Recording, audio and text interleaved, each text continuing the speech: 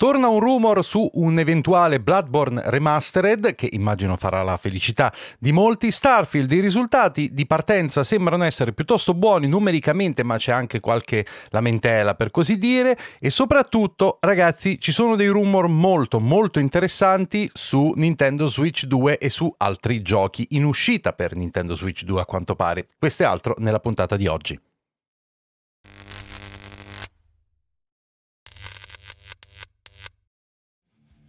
Ben trovati su Kristal News, gente, un saluto a tutti quelli che stanno seguendo questo episodio su YouTube oppure sul podcast. Bene gente, vi ricordate la promessa che vi ho fatto? Dato che stiamo parlando di Switch 2 già da un bel pezzo, vi ho promesso che vi avrei tenuti aggiornati soltanto per le cose veramente importanti e per dei rumor o per delle informazioni che sono determinanti. Bene, a sto giro lo devo fare su un qualcosa che è potenzialmente molto determinante, anche se questa volta diciamo che l'informazione è indiretta, o meglio, si sta parlando di un gioco, ma parlando di questo gioco sono venute fuori delle informazioni piuttosto interessanti e vediamo quali. Final Fantasy VII Remake su Switch 2 e poi i remake di Final Fantasy 9 e 10, si accende il nuovo rumor. E chi è che ne parla?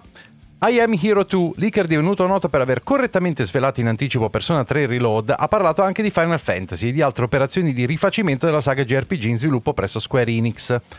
La prima cosa è che è, secondo me la più importante, è che l'insider suggerisce che Final Fantasy VII Remake arriverà su Nintendo Switch 2, nome non ufficiale della nuova console Nintendo.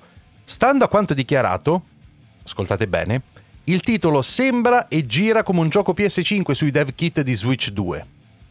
Le indiscrezioni ci dicono che la prossima piattaforma Nintendo dovrebbe avere all'incirca la stessa potenza di calcolo di PS4 standard in modalità handheld e di PS4 Pro in modalità docked. Potenzialmente quindi il gioco potrebbe effettivamente essere distribuito sulla prossima console ibrida della grande N.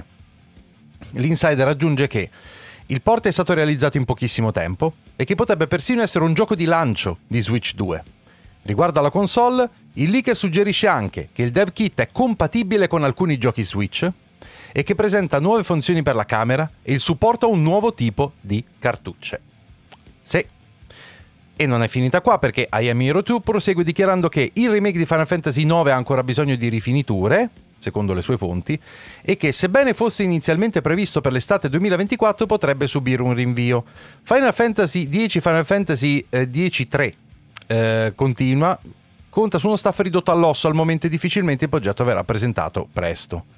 Passando a Final Fantasy VII Rebirth, l'insider conclude che l'intervento specificando che, salto la parte potenzialmente di spoiler, che Square Enix possiede i nuovi dev kit di PS5 probabilmente corrispondenti alla versione Pro della console current gen di Sony. Ovviamente sono leak, quindi vanno presi per quello che sono. Ora, ragazzi, quanto è interessante tutto questo, perché quando abbiamo discusso di Switch l'ultima volta abbiamo dato per scontato che stessimo facendo i calcoli con una cosa che è più o meno in divenire, cioè che ancora non si sapessero delle cose già per quanto riguarda i titoli di lancio o cose del genere. Questa è la prima volta, anche se ovviamente è più una deduzione dell'insider, che iniziamo a sapere qualcosa di questi giochi. E potrebbe anche essere completamente sbagliata la cosa, questo deve essere chiaro. Il punto è che, pur essendo una elucubrazione dell'insider, la cosa che si sa è che questo Final Fantasy VII Remake a quanto pare sta già girando sui dev kit di Switch 2, quindi si dà per scontato l'esistenza del dev kit di Switch 2. Perché altrimenti perché dovresti parlare di un gioco che gira su un dev kit di cui ancora non si sa niente? I rumor però c'erano stati, voi mi direte sì, ma non poi così tanti, sull'esistenza di dev kit di Switch 2. Adesso invece lo sappiamo, e dato che lo sappiamo è una conferma molto importante.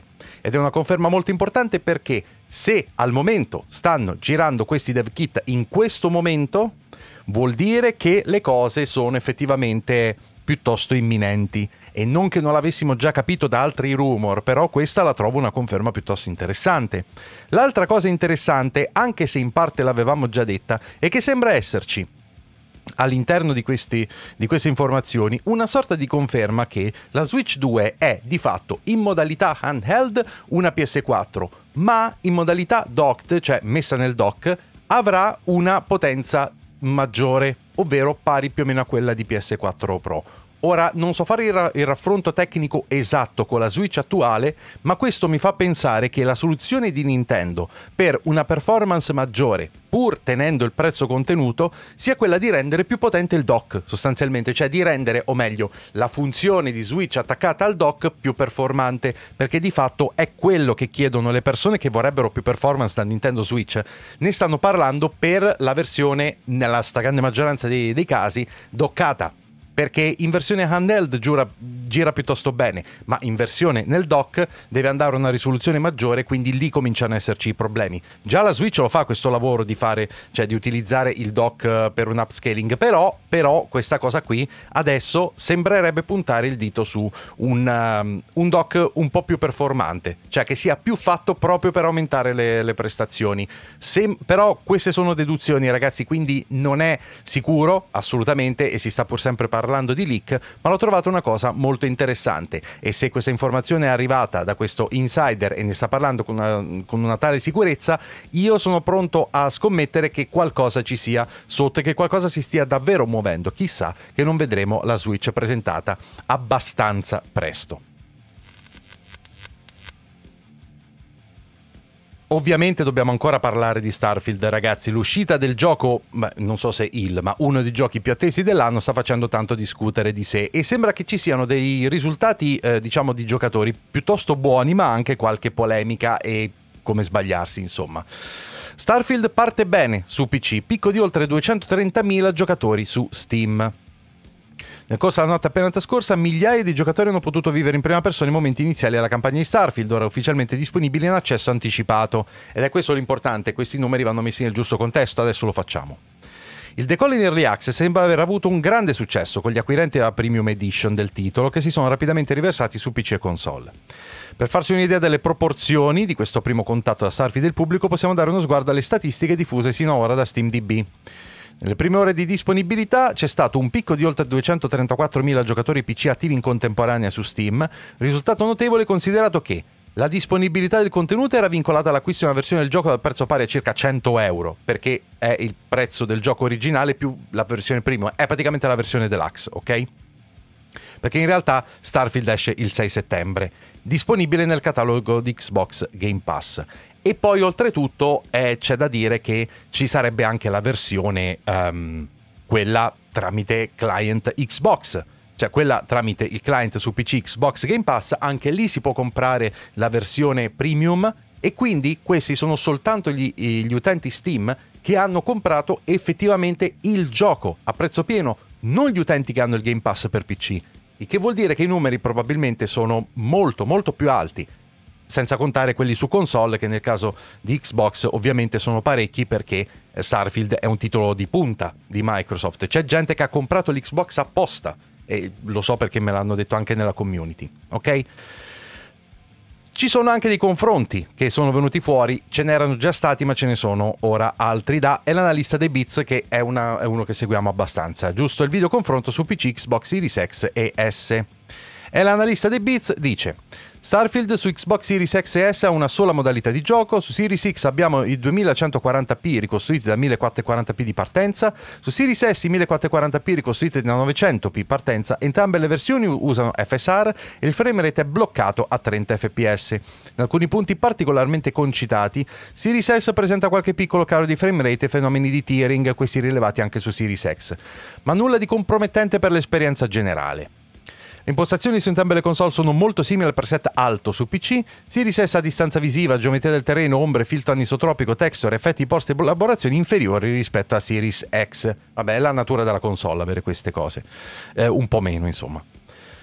La versione PC ha ombre migliori, filtro anisotropico, draw distance e altri piccoli miglioramenti nelle texture e negli effetti di post-elaborazione, ma le differenze sono davvero minime rispetto alla versione console.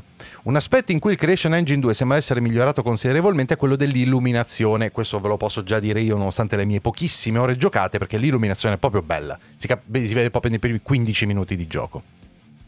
I tempi di caricamento con un SSD NVMe M2 su PC sono leggermente più rapidi rispetto alle console, Series X è leggermente più veloce alla Series S nei caricamenti, l'FSR diventa assolutamente necessario con una RTX 4080 in qualità Ultra 4K, perché senza vengono rilevati cali fino ai 30 fps. L'assenza del DLSS ha un impatto visibile sulle prestazioni delle schede grafiche Nvidia, e però ci sono i modder di Starfield che hanno già messo a disposizione un DLSS, però da quello che ho capito è a pagamento con il Patreon di chi l'ha creato, il che insomma è anche legittimo, no? Starfield offre, nonostante l'assenza degli 60 fps su console, una delle esperienze più solide che Bethesda abbia mai confezionato al momento. Lo youtuber ritiene però che su PC il gioco richieda specifiche eccessive alle impostazioni più alte, e francamente penso di potervi dire che il gioco è pesantuccio su PC. E infine, ci sono state un po' di cosine, ora non ve le elenco tutte quante, c'è stata una bella sequenza di lamentele di giocatori che si ritrovano un po' delusi dal gioco. Nelle nostre live serali abbiamo parlato abbondantemente di questa cosa. A proposito, vi invito a seguirmi anche su Twitch, perché approfondiamo ogni giorno le news. Oggi è sabato, quindi oggi non lo faremo, ma lo faremo domani o nei prossimi giorni, insomma. Cioè domenica la serata iscritti e followers, e da lunedì a venerdì. Quindi questi approfondimenti li facciamo lì principalmente, ma qui sicuramente posso citare una cosa come i troppi caricamenti, ok? All'inizio ho dato il beneficio del dubbio, ma non mi aspettavo che ci fossero così tante schermate di caricamento. Ho pensato che con quelle esistenti sarebbero quantomeno stati creativi su come realizzarle. Praticamente è: sali sulla nave, schermate di caricamento; vai in orbita, schermate di caricamento; seleziona un punto in cui andare, schermate di caricamento; non c'è animazione dell'iperguida o altro che dia la sensazione di viaggio; svanisce semplicemente a schermo nero e appare destinazione fermo; seleziona il luogo in cui atterrare, caricamento; entra in un edificio, caricamento; cammina per alcune stanze dell'edificio, un'altra schermata di caricamento. In sostanza alcuni dicono questo rovina un po' il senso dell'immersione. Ora, magari un po' esagerato, e ragazzi, dipende dalle sensibilità di ciascuno, ok? Questa, se vogliamo, è una critica minore. Però effettivamente io stesso, pur avendo giocato pochissimo, mi sono accorto che ci sono un po' di caricamenti in sequenza quando fai alcune cose. Comunque, il punto è, ragazzi, è che senza alcun dubbio Starfield, quello che stiamo vedendo adesso, abbiamo già parlato delle recensioni nella scorsa puntata, e che sono state, direi, piuttosto buone. Quasi tutti hanno premiato parecchio questo gioco, però alcuni non hanno dato i votoni che magari alcuni di noi si aspettavano. Questo perché il gioco è più Bethesda di quanto magari qualcuno avrebbe sperato. Magari alcuni di noi, forse io sono anche uno di questi, ma in via del tutto preliminare, ancora vi devo dare le mie vere prime impressioni sul gioco, aspetto di giocare un altro po' prima di darvele.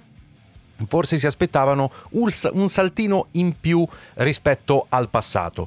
Però, al netto di tutto, senza alcun dubbio, però il marketing ha funzionato. Almeno questo, perché i numeri sono veramente alti. Ripeto, i numeri che abbiamo visto su Steam potrebbero non essere così alti rispetto a quanto uno si può immaginare, però sono i numeri del solo Steam, no? E su PC il gioco è disponibile anche sul client di Game Pass, e sono pronto a scommettere che moltissime persone stanno giocando proprio lì. Io ero uno di questi, poi però alla fine diciamo che l'ho giocato su Steam per varie ragioni. Ora, per quanto riguarda tutto quanto il resto, le performance eccetera, sembra essere un titolo, diciamo, non perfetto, che alcune cose le fa in maniera divina, altre cose magari lascia un po' a desiderare, e secondo me si è montata troppa aspettativa nei confronti di questo gioco. Però a sto giro non devo assolutamente dire niente agli utenti o a noi che ci siamo creati troppa aspettativa, perché tutto il marketing del gioco si è basato praticamente su quello, su essere una killer app per Microsoft. Quindi voglio dire, tutto questo marketing, la killer app di Microsoft, ha portato esattamente alla quantità di giocatori che ci sono adesso anche solo su Steam, cioè la quantità di gente che l'ha comprato il gioco, la quantità di gente che si è fatto il Game Pass o addirittura ha comprato la Xbox apposta in previsione di Starfield. Quindi se fai il marketing per il gioco della vita, ottieni che i giocatori ti prendono tra virgolette in parola e tendono a porsi bene nei confronti del gioco. Il contro è però che le aspettative si alzano, e anche se un gioco è fighissimo e magari, cioè nel senso, Starfield è stato lodato da moltissime recensioni, quindi sicuramente è un gioco con delle enormi qualità, però avendo anche dei difetti, quei difetti risultano di più perché avevi delle aspettative un po' falsate dall'eccessivo peso che questo gioco ha ricevuto su se stesso per far parte della line-up di Microsoft di fatto, ok? Quindi io devo dire che un pochino di delusione la provo rispetto alle aspettative iniziali. Io ero uno di quelli che effettivamente stava lodando quello che Bethesda stava facendo, sembrava andare tutto in maniera divina, invece qualche magagna sembra esserci, però ora francamente è presto. E per un gioco del genere, ragazzi, io direi forse anche che è il caso di aspettare ancora un pochino, perché è un gioco talmente grande che è una di quelle cose in cui la nostra opinione, anche dovesse essere ferrata, anche avessimo giocato 100 ore, forse c'è bisogno di ancora un po' di tempo per maturare veramente un'idea precisa di quello che questo gioco è e di quello che questo gioco è davvero in grado di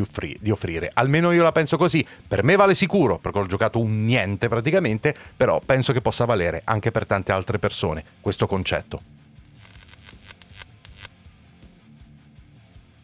Ti piacciono le news? Allora non stare con le mani in mano come i malnati. Puoi supportare il lavoro di Chris facendo un abbonamento su Patreon.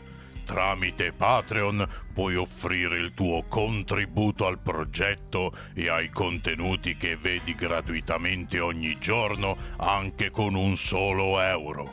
Così ogni mese a Chris arriva quell'euro e lui è felice, perché non è più povero. Abbonati a Patreon, così supporti il lavoro di Chris e le cose. Ora, torniamo alle news. E ora passiamo al commento del giorno, che ovviamente, come immaginate, è proprio su Starfield. Sergio scrive: comunque, per quanto riguarda Starfield c'è qualche problema con i voti, spesso mi sembra che si faccia veramente due pesi e due misure. Ad esempio, non è possibile che PC Games dia 64 a Gollum e 75 a Starfield, c'è qualche problema. Sembra che per i giochi Xbox i voti siano sempre a ribasso, sensazione. Poi non so come sia il gioco, devo ancora provarlo, parlo solo dando un'occhiata in giro ai vari voti di vari giochi. Allora, prima cosa, ho già fatto questa discussione nella community, in live, con tanti utenti, eccetera. Io non so dirvi esattamente da dove deriva questa cosa, però mi pare tanto che i giochi Microsoft siano stati lodati assai anche negli ultimi casi. Mi ricordo che Redfall, che era un gioco veramente tanto problematico, è stato stroncato da tantissime persone, ma alcuni l'hanno promosso, vuoi o non vuoi. Hi-Fi Rush è stato lodato da praticamente chiunque in maniera praticamente plateale qua e là. Starfield è un gioco che ha delle criticità, almeno così pare. Sto parlando per quello che sto leggendo dalle recensioni, e devo dire che nell'ultimo periodo, complice anche il fatto che se ne discuteva tanto, ne ho viste veramente tante e ne ho lette anche veramente tante, quindi voglio dire, superate le 15-20, io direi che un'idea me la sono fatta. Perciò onestamente non c'è niente di particolarmente diverso da quello di tanti altri giochi. Ragazzi, il mio GOTY dell'anno scorso, del 2022, è stato Horizon Forbidden West.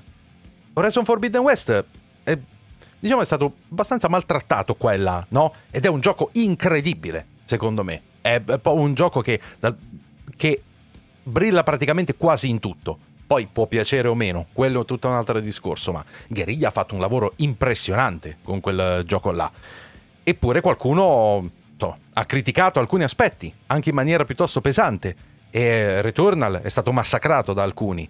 E succedono queste cose, non è una divisione netta Sony-Microsoft, no? Qualcuno può avere dei pregiudizi, ma non è così semplice, e soprattutto non è così semplice delineare assolutamente il pregiudizio di una testata in particolare. Mo, se la testata si chiama, che ne so, Xbox qualcosa, oppure PlayStation qualcosa, ok, è una testata brandizzata e ok. Però, per dire, IGN e tante altre hanno avuto nel corso degli anni delle opinioni completamente divergenti su certi titoli, quindi non è un blocco unico di persone che si muovono all'unisono perché tutti bisogna dare addosso allo stesso modo e poi di botto bisogna dire ok, questo va bene. Non funziona così, piuttosto dipende da chi scrive. Ecco, quello sì, perché alcune persone diciamo che le seguo più di altre, magari all'interno della stessa testata. E questo è il fatto, non è così semplice, non è che tutta quanta la testata si comporta allo stesso modo.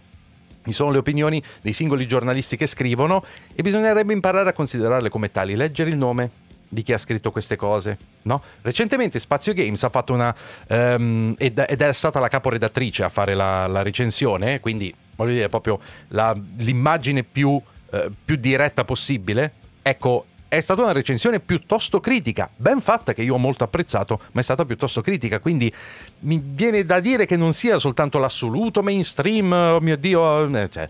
L'altra cosa è che questa cosa dei voti, tu hai assolutamente ragione che ci sono due pesi e due misure, ma quello che mi sconvolge non è il voto di Starfield, è il voto di Gollum, ok? Ecco, questo è un problema.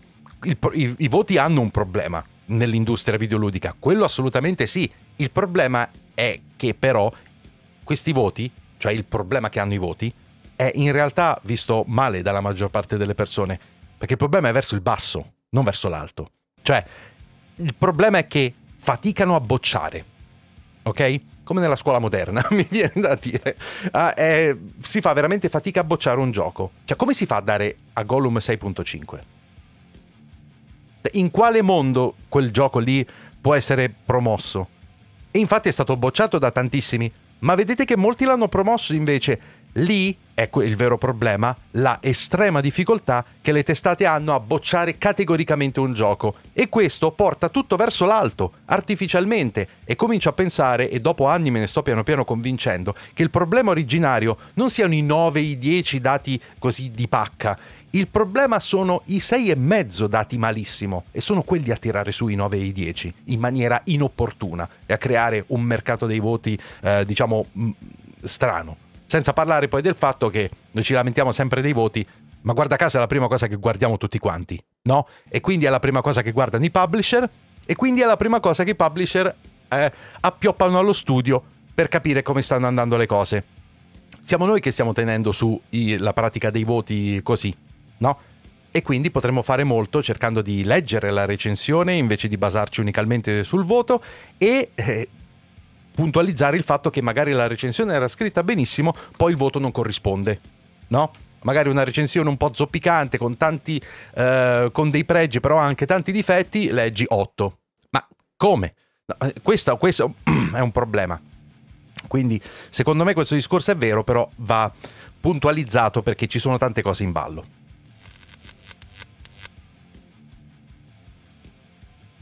E ora passiamo alle news a ruota, ragazzi. Bloodborne Remastered sarebbe in sviluppo, ma non lo vedremo presto. Si torna a parlare dell'eventualità dell'esistenza di Bloodborne Remastered. Ovviamente ogni tanto torna alla carica questo rumor qua. Però il leak era lo stesso di prima, ok? È I Am Hero. E lo stesso che aveva anticipato l'arrivo di Persona 3 Reload, parlato a lungo del remake di Final Fantasy 9 che dovrebbe essere annunciato presto. Secondo l'informatore, Bloodborne Remastered è effettivamente in lavorazione e punta a una finestra di lancio del 2025, che coinciderebbe con il 10° anniversario del gioco. Il progetto però non è di Bluepoint Games, già autore di molti remaster di casa PlayStation, ma Nixes, lo stesso che sarebbe all'opera anche sul già vociferato Horizon Zero Dawn Remastered, che continuo a non capire che senso abbia, a dir la verità. Però ragazzi, questo periodicamente è una cosa che torna diciamo nell'immaginario collettivo, esce fuori un rumor di qualche tipo. Io vi ripeto quello che vi dico sempre: secondo me per un gioco del genere non eviteranno di fare un remake, e quindi secondo me nel 2025 ci becchiamo il remake e non la remastered. E per carità, se lo fanno bene come Demon Souls, ok, però lo fa Nixes, mi viene da pensare che non ci possiamo aspettare la stessa cosa rispetto a Bluepoint. Però vabbè, mi pare veramente difficile che ce lo venderanno non a prezzo pieno un gioco del genere, ok? Io ho questa sensazione, fino a quando non viene annunciato qualcosa di contrario non me la leverò dalla testa. Poi Xbox Series S Carbon Black è disponibile, dove acquistare la console con SSD da 1 terabyte. Niente di che, è uscita la nuova console Series S, quindi lo sapete, adesso è disponibile. Ci sarà ovviamente più spazio perché l'hard disk non è più da 512 ma da 1 tera. Sono le medesime funzioni dell'edizione precedente, quindi è identica in tutto e per tutto a quella bianca, e perciò è solo la differenza di SSD. Se volete questa versione sapete dove trovarla, c'è il link su Amazon, eccetera eccetera. Poi Persona 6 non esce nel 2024 ma arriverà un nuovo Sonic, c'è un rumor sui giochi Sega. E guardate un po', è sempre lo stesso. Ve lo sto spezzettando perché erano cose diverse, queste ve le trattiamo nelle news a ruota. Atteso ormai da molti anni ai fan della saga JRPG, Persona 6 potrebbe non farcela nemmeno per il 2024. Secondo I Am a Hero 2, nei piani di Atlus c'era un reveal durante lo scorso inverno, che però non è mai arrivato. Sembra che il progetto sia più lontano di quanto previsto e dovremo attendere ancora un po' di tempo prima che faccia il suo esordio. Leaker ha dichiarato che il tema del nuovo capitolo sarà il contrasto bianco e nero, ma è ancora troppo presto per scendere in ulteriori dettagli. Secondo l'Insider è in lavorazione un altro capitolo della saga, un party game di cui non è ancora noto il nome. In compenso, Sega pubblicherà invece in tempo per il prossimo anno un nuovo gioco di Sonic che andrà a affiancare il ritorno di Jet Set Radio, Comic Zone e un nuovo Guardian Heroes. Quindi ci sono queste informazioni qua, purtroppo è una brutta notizia per chi attendeva Persona 6, però se non altro stanno continuando a lavorarci e sembra esserci una conferma perlomeno di questo. Certo, poi vedremo se viene fuori qualcosa. Poi WRC 23 si chiamerà EA Sports WRC, leak svela titolo, prezzo e data di uscita del gioco di corse. Si attende la conferma di EA e Codemasters. Nuovo gioco di corse facente parte della serie di World Rally Championship, acquistata solo pochi anni fa da KT Racing. Negli ultimi anni Electronic Arts si è detta più volte interessata a rilanciare la serie di rally, trasformando una colonna portante il genere di giochi di corse. E l'infallibile insider Billy Kuhn, l'annuncio sarebbe alle porte con data di uscita del gioco fissata per il 3 novembre su PS5, Series XS e PC. Quindi, in sostanza, ci sarà l'edizione standard dei Champions con 3 giorni di anticipo di gioco a partire dal 31 ottobre. Il prezzo sarà di 49,99 su PC e su console probabilmente sarà 59,99. E questa cosa qui è una cosa che sembra confermata da uno dei leaker più affidabili tutto sommato che abbiamo in giro, perciò dovrebbe essere vera e quindi è quello che mi aspetto. Se attendete questo gioco di corse, io lo proverò quasi sicuramente se ce ne sarà la possibilità. Sapete che è quasi imminente. Poi abbiamo una indiretta conferma di Pikmin 5. In sostanza la serie tornerà con un nuovo capitolo. Perché? Perché l'autore Shigeru Miyamoto aveva ragionato sui deludenti risultati commerciali registrati ai primi 3 giochi della serie, appena 8 milioni di copie complessive in oltre 20 anni, però il sopracitato Pikmin 4 ha rilanciato completamente il franchise registrando numeri ben diversi dal passato. I dati di vendita hanno già convinto Nintendo a provare la realizzazione di un nuovo gioco principale. Takashi Tezuka, il producer del nuovo Super Mario Bros. Wonder e di Pikmin 4, ha recentemente parlato dello sviluppo di un potenziale Pikmin 5 durante un'intervista con Eurogamer, dichiarando: sì, penso anch'io che sarebbe meglio non far passare altri 10 anni prima dell'uscita di un nuovo gioco. Questa volta cercheremo di non farvi aspettare troppo. Il che vuol dire che sembra essere già confermato. E Pikmin 4 ha piazzato oltre 400.000 copie al lancio in Giappone. È il miglior debutto del 2023 alle spalle di Zelda Tears of the Kingdom, il che è assurdo, ok? È veramente assurdo. E io l'ho giocato Pikmin, lo so, deve ancora arrivare alla recensione maledizione, ma vi posso confermare che è veramente un bellissimo gioco se vi piace il genere. Ma anche se non vi piace il genere, ci darei un'occhiata perché è veramente carino. Per concludere, ragazzi, una piccola chicca direttamente da Reddit. A quanto pare ci sono recensori e creator che qualcuno sta già giocando a Forza Motorsport. Sono venuti fuori un po' di informazioni di straforo e pare che le copie siano nelle mani di chi le deve recensire, quindi a breve probabilmente sapremo qualche cosa in più. E per quanto riguarda l'offerta del giorno, ho deciso di farla proprio a tema e quindi, ebbene sì ragazzi, se proprio volete la versione di Starfield Premium Edition, io in tutto cuore e contrario ai miei interessi, io un po' ve la sconsiglio, perché pagare tutti questi soldi in più per avere un early access di fatto poi pochi giorni, perché fra tipo 5 giorni neanche c'è adesso nel momento in cui vedete il video 4 giorni esce il gioco, ok? Quindi secondo me sono soldi non esattamente investiti benissimo, però soldi vostri. Se volete c'è la versione Premium Edition con Early Access in sconto del 22% su Instant Gaming, invece di costare la pacca di 100 euro costa 77,99, quindi se non altro è un alleggerimento piuttosto importante. Come sempre vi ricordo che se volete prendere il gioco attraverso il link qui sotto in descrizione o qualunque altra cosa, è un link affiliato, io sono partner ufficiale Instant Gaming, quindi è un buon modo per supportare il canale, il format delle news e anche il mio lavoro. Bene gente, è tutto per le news di oggi, grazie mille per aver visto questo episodio, noi ci vediamo al prossimo, come sempre mi raccomando iscrivetevi al canale se ancora non l'avete fatto, iscrivetevi anche al secondo canale, seguitemi su Twitch, lasciate un bel like a questo video se vi è piaciuto e qui sotto in descrizione trovate come sempre tutti i link ai miei social e community come Instagram e Telegram, tutti i link per supportare il canale tra cui i link affiliati ad Amazon, Instant Gaming e il link a Patreon e anche il link alla playlist con tutte le Kristal News che come sapete escono ogni giorno alle 7 su YouTube e sul podcast. A domani ragazzi.